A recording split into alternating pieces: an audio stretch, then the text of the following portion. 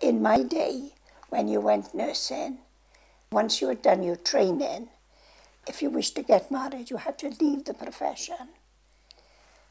During the war in Bridgend, I died at the soldiers' ward, which was very hard. It was at times, but it was very enjoyable.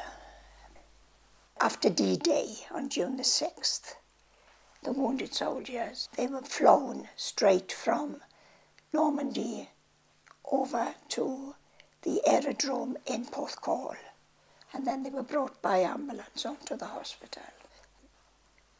There was a prisoner of war camp at Bridgend, and if any of the Germans got sick, they used to come into my ward there.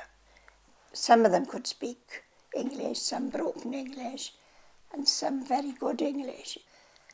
They weren't Nazis. They were belonging to the Wehrmacht army. And they were young, some of them were young lads, who like our own young lads, didn't want to be in the war, but there we were.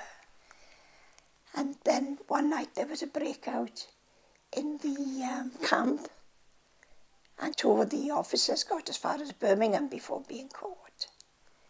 And of course, a few of them were injured on the way, and we had them in the ward there.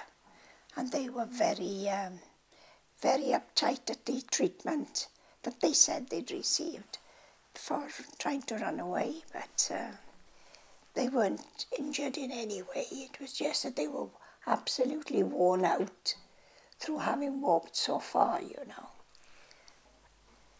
But they were all quite pleasant lads. We never had much, we didn't have any problem with them really and truly.